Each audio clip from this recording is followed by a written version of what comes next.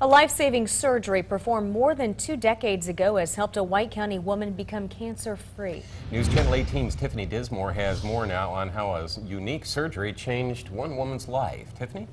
Jeff, Gina, Jody Maddox was 13 when doctors found a cancerous tumor near her knee. She says it was a good thing doctors did not find it sooner.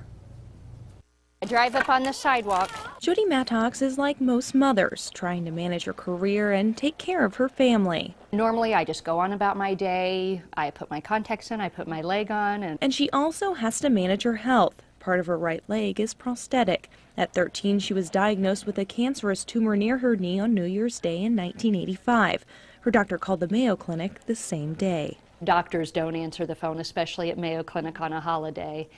I know I'm very fortunate. The doctor had a solution, a procedure called rotation plasty. It was just 2 weeks earlier that Dr. Sim had been trained from this team from Austria how to do this. Orthopedic surgeon Robert Hagen didn't perform Maddox's surgery, but says rotation plasty is a very unique procedure.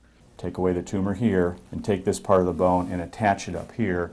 You would rotate it so that the foot is now acting as a knee. But you've rotated it 180 degrees where the foot is going up and down like this, acting like a knee.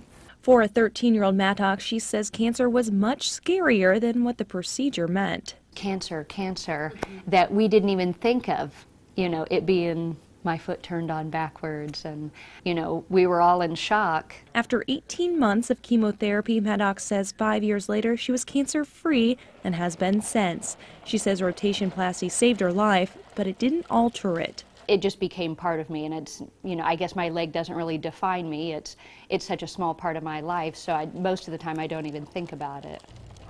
Dr. Hagen says if patients don't do the rotation plasty, their other option is amputation above the knee. Tiffany Dismore, News Channel.